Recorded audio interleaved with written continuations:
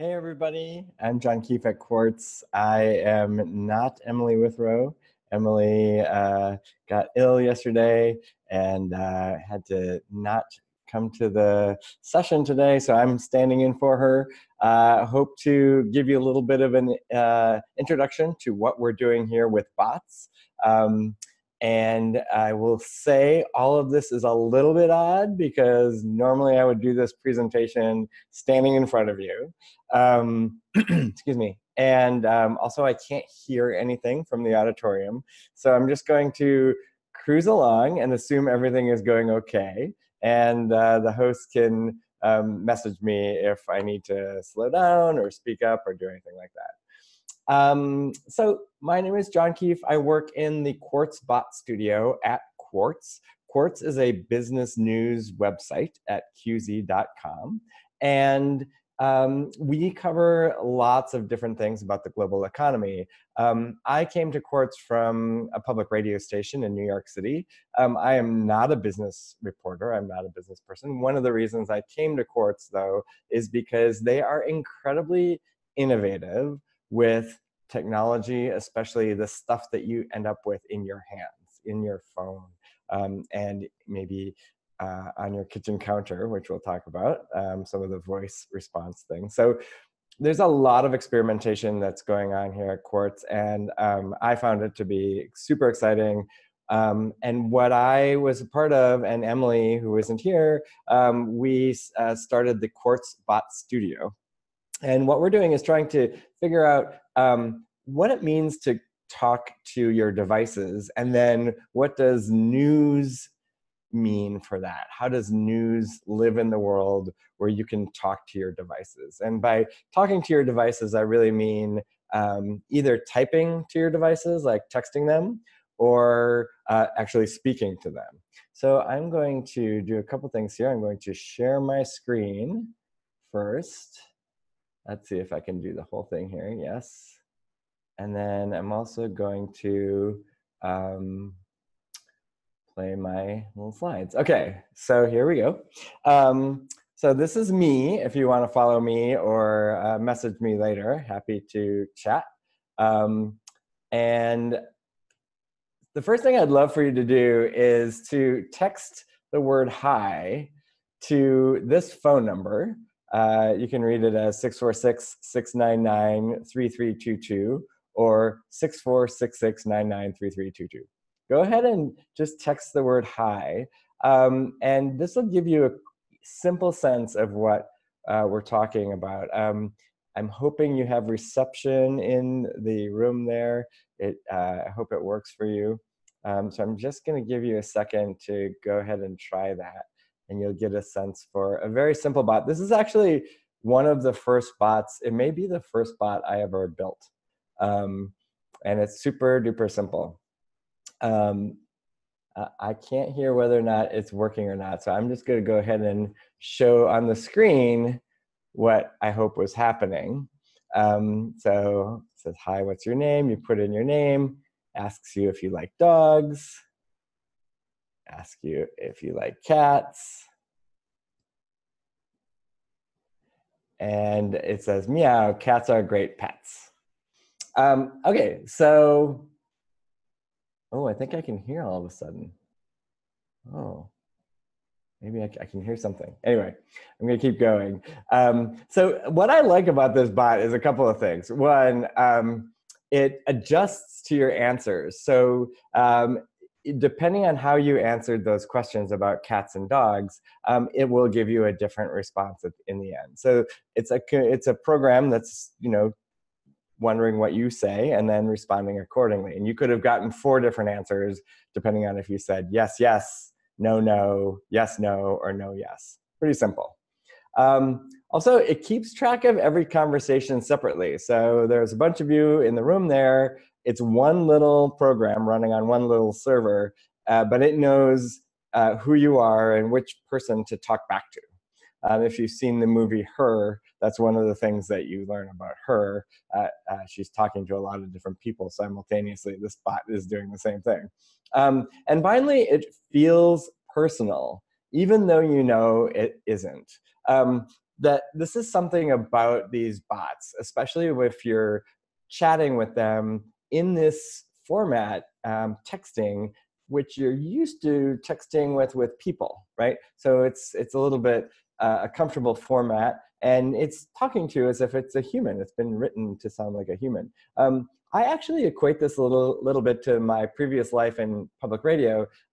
If you're standing in a kitchen or in a car and you're listening to public radio, especially familiar voices to you, you sort of feel like, oh, they're talking to you in a way. It can be, especially if you're listening to a great podcast, somebody you really like, it feels like they're talking to you, even though you know they're not, right? You know that it's a national broadcast or podcast. Okay, so this is something that is pretty interesting. We can use this same format to do lots of different things. So this is something we just launched a week ago. Quartz is working with ProPublica on a project called Election Land. This is actually an effort to keep track of problems at the polls, people having trouble voting. We're actually going to be we're monitoring it right now, but we're also going to be watching on election day and then feeding tips about bad polling experiences back to local reporters. If anybody in the room wants to participate as a journalist, definitely reach out, let us know. You can drop me an email at jk@qz.com and I will forward that along to folks.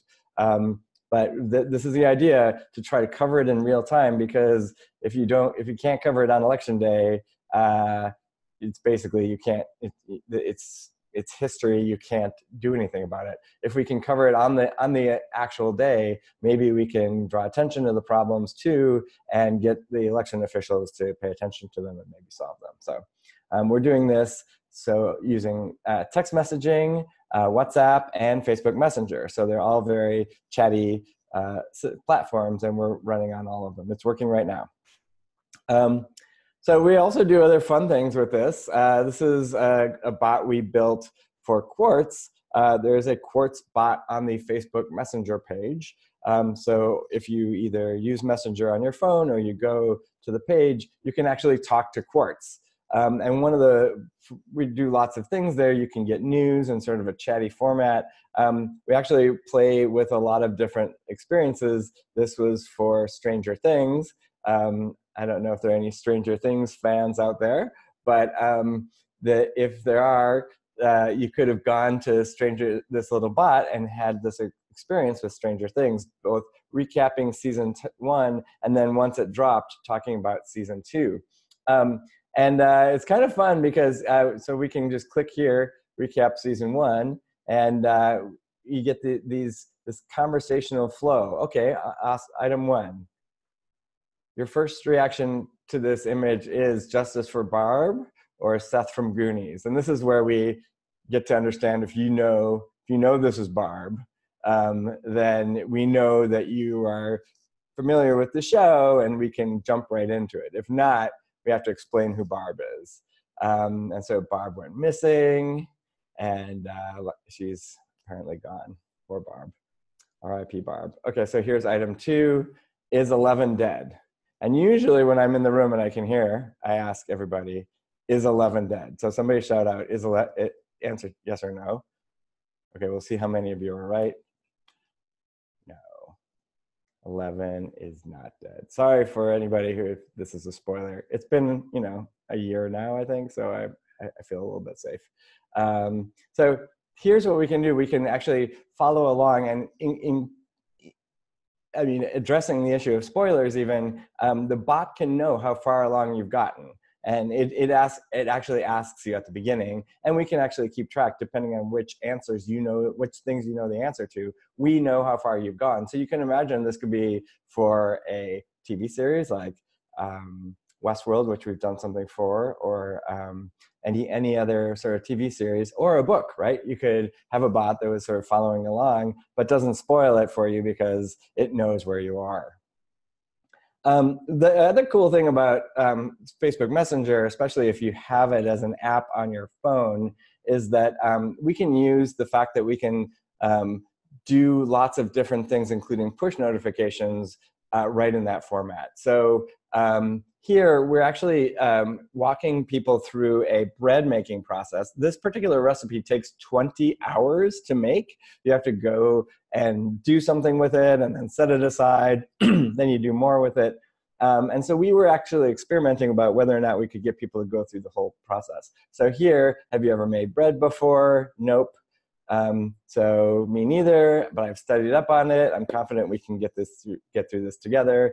And in this case, Emily, who was going to speak with you, she was actually writing this and just is right out there saying, you know, I'm Emily, I'm behind the bot. Ready to put together the game plan. And then it walks you through getting the ingredients, getting all set to go. And so we're going to fast forward here to later where because we can use animated GIFs and other images and videos, we can actually show people, you know, what their project is supposed to look like. In this case, bread. Does your bread look like this? Or is it too dry? Or is it too watery? We can actually help solve the problems along the way. By the way, Emily made, I think she said she made 12 loaves of bread just trying to do this bot script. So we say yes, and this is one of the great features here. So, okay, cover the bowl with plastic wrap, and you have to let it sit overnight, right? And Emily puts it in her bedroom closet. Okay, so if you put your bread in the bedroom closet and then you space out about it, and you don't go get it, that would be a drag. But we have a solution for you. The bot knows how long you're supposed to have that bread there. So tomorrow you get a little note on your phone, and Messenger, we send you a little message through Messenger. If you click on this message, you go back into the bot and you can follow along. Now, we've had lots and lots of people make bread this way, go through this 20-hour process. We even invite them to share a picture of it. They can do that just by dragging it to the bot, and we get lots of those pictures.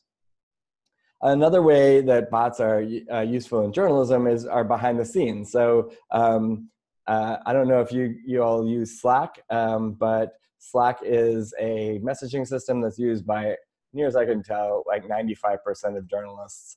Newsrooms really pick this up. And so we made a bot called Quackbot. So that's the little icon there. And you just add Quackbot as a member of your team, and you can ask it questions like, can I get data about agriculture? And Quackbot can understand that as like natural language, knows I want data, and goes and checks our trusted data source list and gives you the top 3 hits of that. So we don't have to remember where the data source is, like where that spreadsheet is. We can actually just ask Quackbot. And Quackbot, you can also just chat with Quackbot. Quackbot understands natural language. So that's, you know, how are you today? I'm doing swimmingly. We try to keep it fun and playful. All right. The other thing that we play a lot with is voice interfaces, like Alexa and Google Home. And the jury's still out a little bit about how news organizations fit into this. We've been playing with the Alexa news feature called Flash Briefing. We actually have 2 robots reading the news. We have robot newscasters. They actually read some of the scripts that we write for other chat apps, and we don't even, they just do this 3 times a day. They automatically record new scripts, and you can go listen to it. I don't know if I play audio here, whether or not you can hear this. I'm going to try it. This was just a fun little experiment. If you can't hear it, somebody chat me in. Play Quartz demonstration. Hi, John. How are you today? I'm pretty good. Would you like to hear about today's news? Sure. Are you sure about that? Because it's pretty depressing. Okay, forget it. Okay. Talk to you later. So that's one possibility. Like, it could screen out for you whether or not you want to hear depressing news. We've played with quizzes, a audio news quiz, really fun. We actually experimented in the office. People really, really liked it.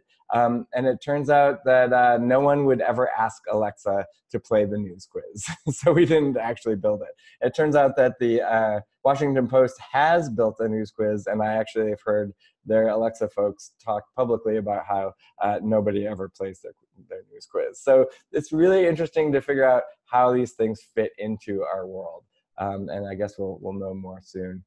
So just how this all happens, I just wanted to give you a little bit of a demonstration.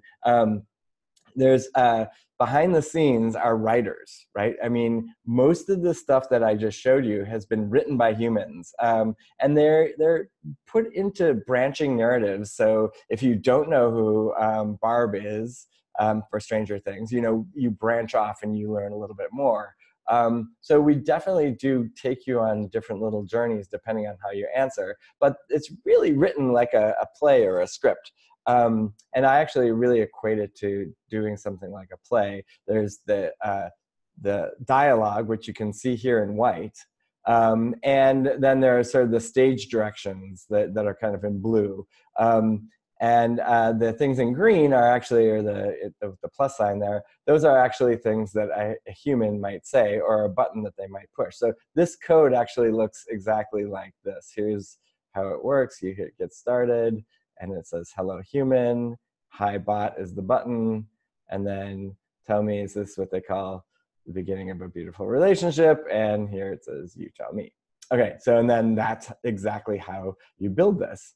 And it's nice because in this way, while the bots can use natural language processing to understand what you ask it, using buttons is really helpful to move people through a narrative, especially when you're trying to get them through a story. So there's actually, I teach a workshop, and I'm going to do it a little bit here to just show you, give you a taste of it in the last 10, 15 minutes we have here. If you want to do this yourself, probably best, especially since I can't see people nodding, seeing it, how far they got along.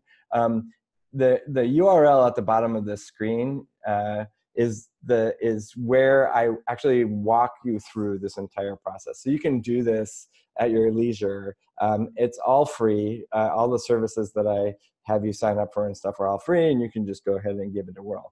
What you will do is something along these lines. So I invite you to think about something you know a lot about. It could be your hometown or your organization or your favorite book, maybe the city, the campus you're on, hobby or skill. The picture there on the right is Star Island, which is a place my family goes for the holidays in the summer. And so I use that as an example because a lot of people don't know about it, and I do. So I can make a little bot about it. I'm using a platform called Dexter. It's at rundexter.com.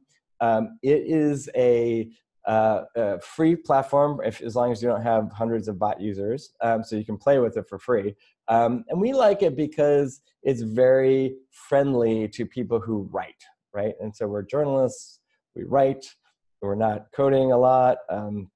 So we wanted to use something that worked for writers. And so what I do is I go over and I actually just go to rundexter.com and click sign up. I'm actually going to go ahead and do this on the screen here, just so you can see me actually doing this. Let's do this. I'm just going to arrange this like that. So let's see if we can, a second here. All right, just moving all my things around so maybe we can share this together. Okay, so I can sign in. I have, I obviously have an account. If you don't, you sign up. Hold on a second.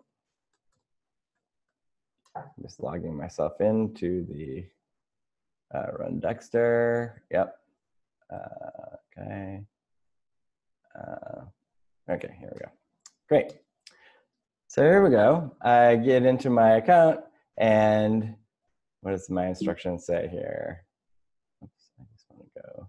Can I not just forward this? 1 second here.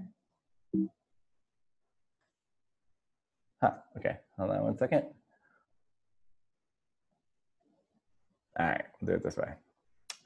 Great, so I signed up, I'm in, and I just click my little green dot up in the corner here.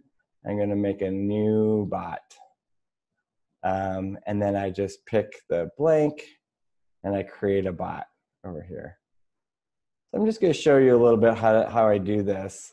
The first thing I do is I'm not actually gonna use my instructions.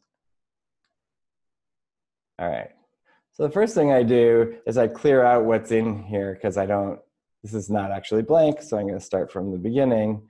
And I'm just going to say, like if the human says hi, the bot, so everything the human says starts with a plus sign, and everything that the bot says starts with a minus sign.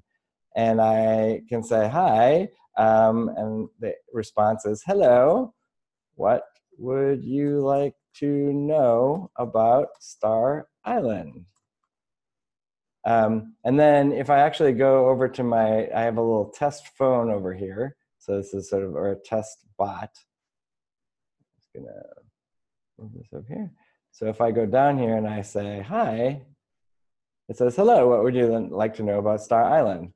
Okay, now if I type, where is it? It's gonna go, I don't know the answer to that, right? So better to go in here and I can actually add buttons. And I can say location, and how to get there, and maybe birds, birds on the island. And then, so then what I do if I say hi, so it says it's giving me a little extra message, but you can see I get some buttons here that I can pick. Now I need those buttons to go someplace, so I can, whoops, in my script over here, I can say location. The lines you'll see with the plus signs all have lowercase. We just keep them in lowercase because that's how the code wants it. It is 10 miles off the coast of New Hampshire. And then how to get there in lowercase, you take a boat. Okay, so now if I go over here and I say location, it answers me. And I can say hi again, and I can say how to get there, you take a boat. So you can see pretty quickly how this works. Ideally, since I'm only doing 2 buttons, we'll skip the birds here. So ideally, the way this would work is that every time it answers me, I get the buttons back. So another way I can do this is I can actually give the buttons their own little line here called buttons, and then put the buttons down here, and then I can say, after each one of these, I can say go to buttons. And this is the code for going to buttons. It's curly brace and then @ sign. So if I go over here like this, like that, and then I try it, I say hi, I get buttons. I can say location, it's 10 miles off the coast of New Hampshire, how to get there. Now you can see I have a bot that's starting to work. The last thing I'm going to show you here is if you don't want it to break when somebody says anything. So if somebody says something that isn't on the in the list above, I can say, sorry, I don't know the answer to that. And so if I say blah, sorry, I don't know the answer to that. So it doesn't break at least. And the last thing I'm just going to show you, just because I think it's fun to see how easy it is to put this little bot in the real world.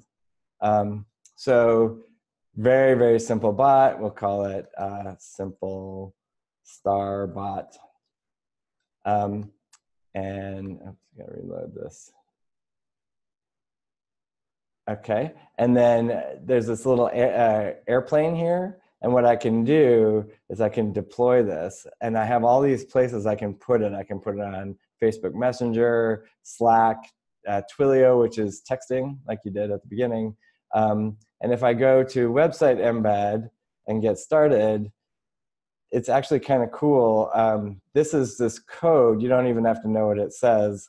But if I go to this and copy that code, go to a new site called pste.eu. All these instructions are in that link, which I'll show it to you again. This is just a paste bin for HTML. So I'm just going to put it here. And then if I go to that URL, you'll see, let's see if I can, that's working. Is it not? Oh, I didn't deploy it. Oops, hold on. Deploy. Oh, and I probably have to save I have to publish. 1 second, hold on. I have to publish my topic. Okay, so I publish and I deploy. Again, all these instructions are in there. If I go to this URL, there's down in this corner over here is a little chat bubble. I can click on that bubble and I can say hi. And is it gonna work? Please work. Oh no, not working.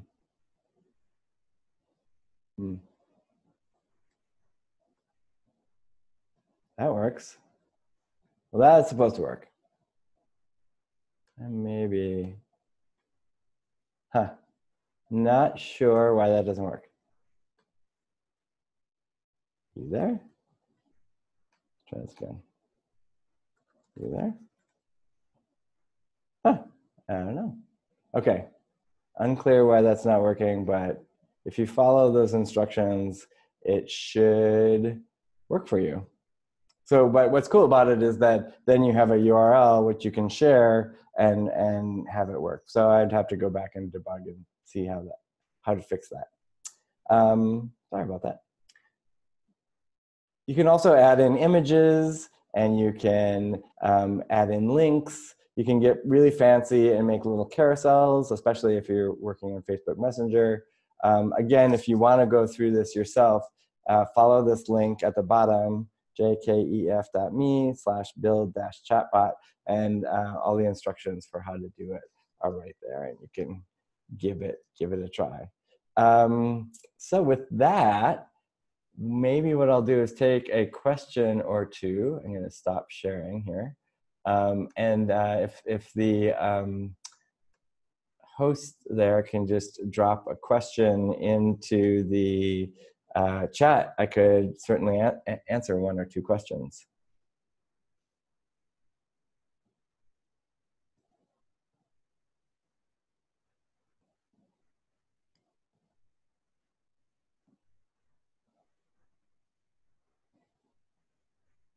Any questions? I know you're all super curious, so you must have one.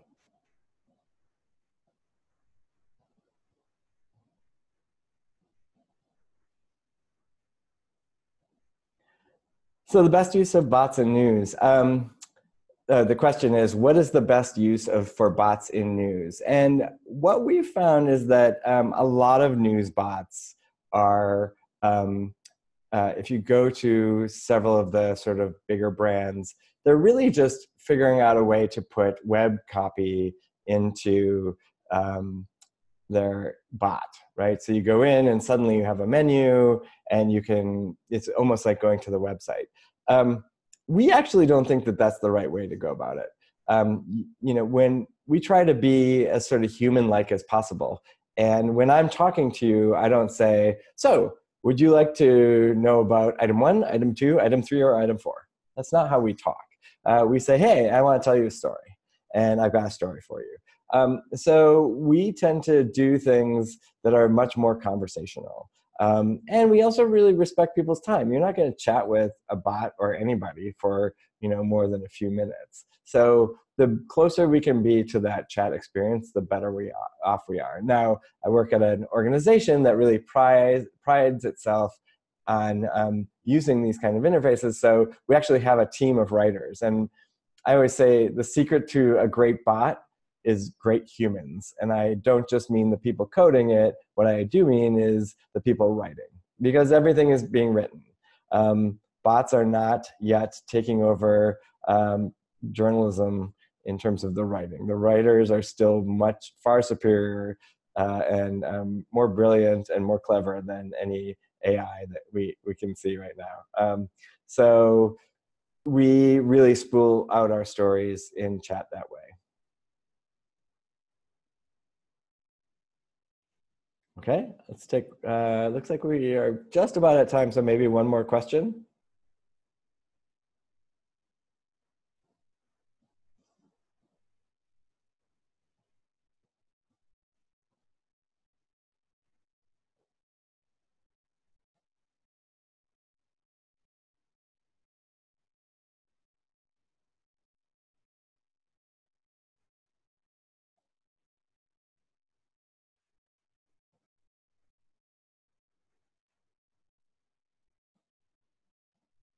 Oh, where do you read the answer to Quackbot? Oh, so if Quackbot talks to you, if you ask Quackbot a question, Quackbot talks directly back into the chat channel. So Slack is kind of like a super complicated Facebook Messenger. It's got all sorts of channels and everything. So what you can do is you can direct message Quackbot with a question, or you can address Quackbot to any room that Quackbot has been invited to. So you actually, it's just like, you know, if you want to invite Joe to be a part of your conversation, you have to invite him to the room. You have to invite Quackbot to the room too. And then you can sort of at Quackbot, and Quackbot will reply right into the channel. A bunch of the things we're going to be adding in the coming months, actually. We want to make it so you can drag and drop a video file or an audio file for Quackbot, and Quackbot will go and actually send it to a transcription service and get the transcript back, and then stick the link, either the link or the actual transcript, we haven't decided, right inside Slack. So can you imagine not having to deal with that? That's kind of great. We built that with Document Cloud, and you may, if you're a journalist, you may have played with that. It allows you to put PDFs online.